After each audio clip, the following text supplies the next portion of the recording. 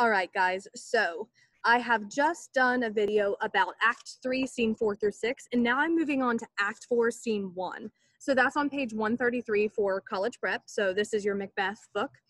Basically, this is the part where the witches enter and they're casting a spell, and then they're going to talk to Macbeth and tell him his future because he summoned them.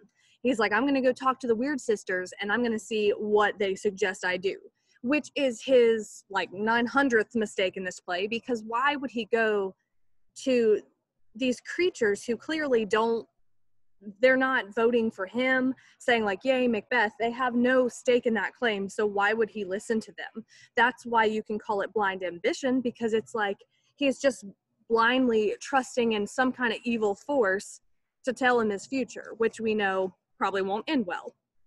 So you come in to this scene, and then it says, double, double, toil and trouble, fire, burn, and cauldron bubble. Fillet of a finny snake, and the cauldron boil and bake. Eye of newt and toad of frog, wool of bat and tongue of dog. Adder's fort and blindworm sting, lizard's leg and howl's wing. For a charm of powerful trouble, like a hell broth boil and bubble. So all the witches start charming, double, double, toil and trouble, fire, burn, and cauldron bubble. And as a class, we usually do this, so I make you guys start out by saying, double, double, toil and trouble, fire, burn, and cauldron bubble. Double, double, toil and trouble, fire, burn, and cauldron bubble. Double, double, toil and trouble, fire, burn, and cauldron bubble. So it ends up being this spell, and it actually in the play says that it needs to start quiet, get medium to a speaking voice, and then get loud, because they are doing a spell. And like I said before, I'm not encouraging witchcraft. I don't want you to go like with a cauldron in your backyard, but I do want you guys to realize that Macbeth is playing with things that he shouldn't be playing with. Just like how they say, you know, if you play with fire, you're going to get burned. That's what he's doing. And that's why we want to think about when people jump into things blindly, they don't think about the situation before jumping. And then that's where the consequences happen.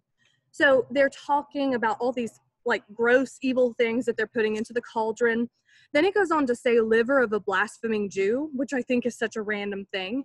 But I think Shakespeare put that in there because he wants you guys to see that blaspheming Jews are not a good thing, because when you blaspheme, that means that you are going against your religion. You're saying things that are like sacrilegious. And so they want you to know what they're doing, what they're putting in there is bad.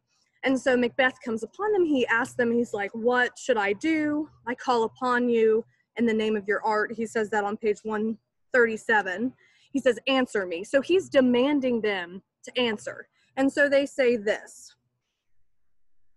They say, would you rather speak to us or our masters? So he's like, well, I'll just go ahead and ask your masters. So then we get into this really creepy part where there's a bloody child. There's a child with a crown on its head, and then something else. I always forget that third one. Let me see. I don't want to get that wrong.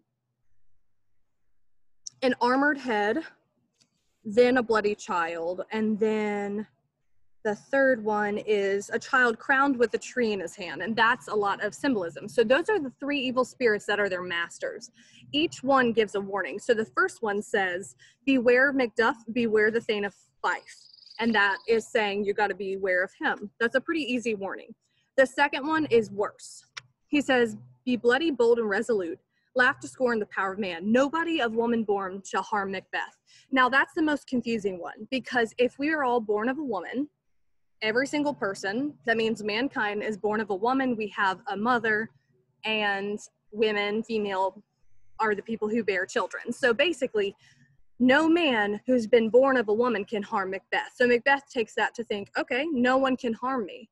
But the reason that they're being so specific, he should have caught on to that. He should have thought, oh, yeah, instead of saying, oh, yes, nobody can harm me, he should have waited and thought, of woman born, why would you say that it's not necessary? We'll find out why in the last act. And so then the third one says,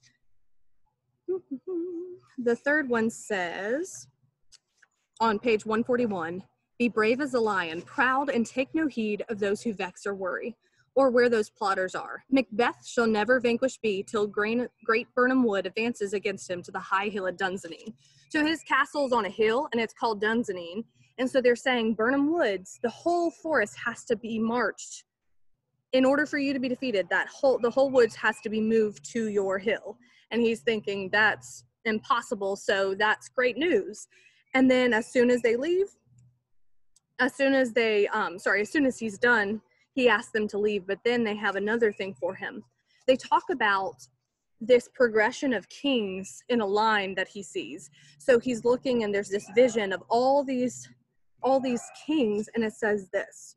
He starts talking to them. He's like, "What is this?" Banquo smiles at me and points to kings as his. What is this so? So basically on page 143, it's talking about the line of kings. The people who are going to become king are actually Banquo's children. So he sees this line of kings and realizes that's probably bad. Why are they crowned kings and I don't have any children to become king? What does that mean for me?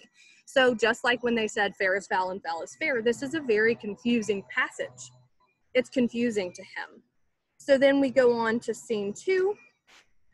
We see Lady Macbeth and Ross is talking. Ross is her cousin. He goes to tell her about everything that's happening. She is the Thane of Fife's wife. So this is the person that Macbeth should be scared of. Because Macbeth got that first warning from the witch saying, beware the Thane of Fife, he has decided, I'm just going to murder his entire family. All his children, all his servants. So this is just getting worse and worse. First, he murders King Duncan. Second, he murders his best friend Banquo and tries to murder Banquo's son. Then, now, it's not enough to just murder family members. It's just not enough. He needs to murder their entire household because he's scared. He's acting out of fear, which you could call that corruption of power, because he's saying he's been so corrupted by his position and he doesn't want to lose power that he's like, look, I'm going to kill everybody. I don't care what happens to me as a person. So basically, Lady Macduff and her entire household gets murdered. That's what happens. But Macduff is far away. He's in England, I think, trying to grab forces for Macbeth. To defeat Macbeth. And so when Macduff finds out that his family's been murdered, he's upset, obviously. And that inspires him to want to go to war and defeat Macbeth. I'll talk about the next one in the other video.